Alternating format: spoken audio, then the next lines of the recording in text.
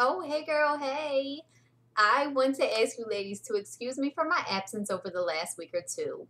If we're being 100% honest, I just was completely drained between working full time and trying to learn how to take better care of myself and trying to figure out how to work out and still have a social life and everything. Like I'm growing just like you ladies are, and I just was flat out dead.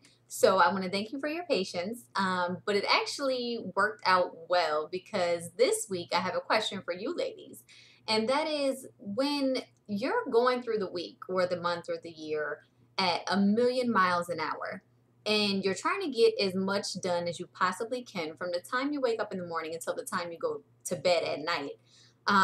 What is it that moves you?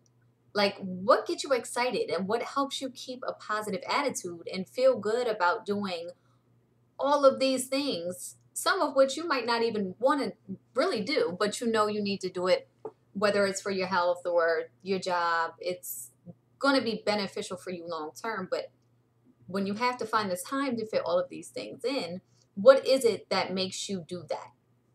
And on the other end of that, what drains you? Like, do you even know?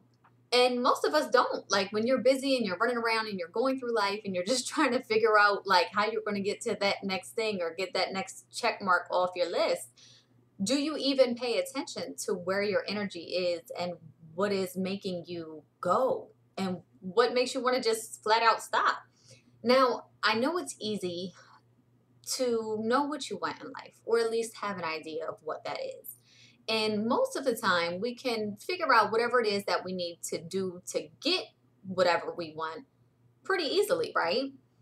But how often do we really stop and take the time to evaluate what it is that's keeping us going? Like, what is giving us energy and what makes us get up and do all the things all the time?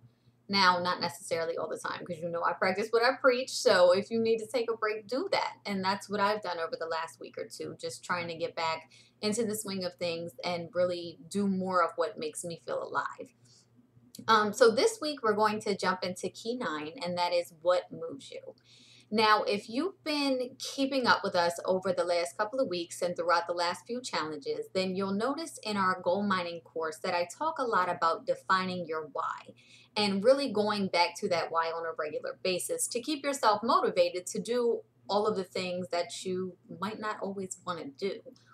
Now, discovering what moves you is a little bit different. Your why is your core. It's rock solid. It doesn't change on any given day, and it doesn't hold any less weight as your circumstances change in life. It's literally like your reason. It's your end goal and the purpose behind every action you take, whether you're happy or sad or exhausted or drained. Um, your why is that deep rooted meaning behind everything that you do. Now, on the other hand, the things that move you will change constantly with different jobs and different projects and different stages of your life. These are the things that get you excited and make you feel good, and the things that energize you and allow you to keep a positive attitude about doing all of the things that you may not necessarily want to do. These are really like the things that make you feel comfortable and confident in yourself and your work because they allow you to be who you already are. They kind of bring out the best of you in a sense. And they're not forced. You should not feel exhausted after doing these things. These are the things that literally take that feeling of obligation out of the picture as you go through your normal day to day. So, in order to maximize your productivity and keep a positive attitude about doing the things that you don't always want to do or have the energy to do or the time to do, you have to be aware of your energy and you have to be able to acknowledge what it is that brings you joy, what brings the best out of you, what helps you be the most productive. And on the other end of that, you also have to be able to pinpoint what it is that drains you. If you're always feeling tired and exhausted, it's not because you're doing too much. It's simply because you're not doing enough of those things that actually bring out that light in you. Now, for each individual, this is going to be different. If you're a family person, flexibility is probably what moves you. You probably do your best work at home, on your couch, after eating dinner with your spouse and kids. You don't want to be tied to overtime and working holidays, and you don't want to miss your children's school play in the middle of the day. You want to be able to work on projects on your time, and you're most efficient when you have that flexibility to do these things. Now, if you are more of a visionary, then creative freedom is probably what moves you.